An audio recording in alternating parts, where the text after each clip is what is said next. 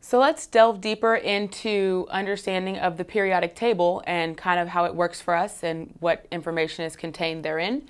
And let's talk about the boron, nitrogen, and carbon families. Remember that the families are represented in the vertical columns, and more often than not, they have similar chemical and physical properties. So let's just kind of point out on the periodic table exactly what we're talking about.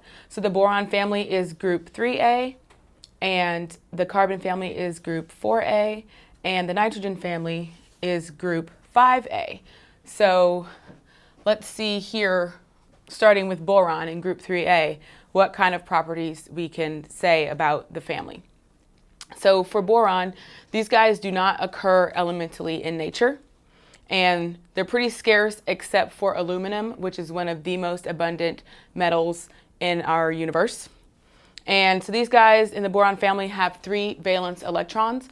And remember from your understanding of electron configurations and reactivities, kind of what that says about how it interacts with other elements and polyatomics and things of that nature, and what it means usually for its reactivity.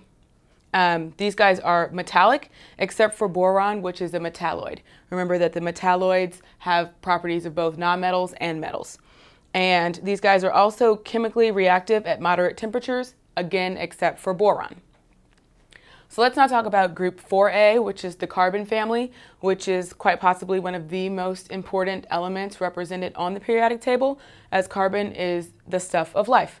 So in the carbon family, you've got 1 nonmetal, which is carbon. You've got 2 metals, tin and lead, and 2 metalloids, silicon and germanium. So these guys all have 4 valence electrons, and they tend to form covalent bonds. So that's very important. Remember that in a covalent bond, electrons are shared equally within the bond. One common compound you might think about is methane, which is CH4, or gas.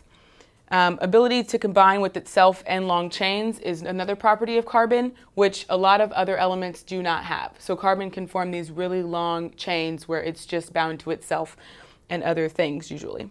So it also exists in at least 3 allotropic forms. Remember what an allotrope is?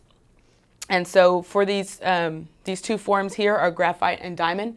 So these 2 guys, if you think about graphite and what you know about diamonds, you'll know that the physical properties of these guys are pretty different. Graphite's used in pencils, and it's just kind of like a lead property, and it can it's actually pretty soft, whereas diamonds are one of the hardest materials in the world. So let's now talk about nitrogen, the nitrogen family, which is group 5A, and nitrogen is really important because it is a part of the air that we breathe.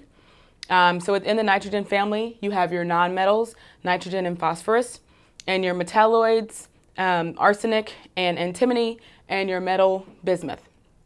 So these guys have 5 valence electrons, and so in knowing that, we know that they form covalent compounds with oxidation numbers of +3 or +5. So in this, more specifically, I guess in this case, nitrogen tends to form a +5 oxidation state, and phosphorus forms a +3 oxidation state.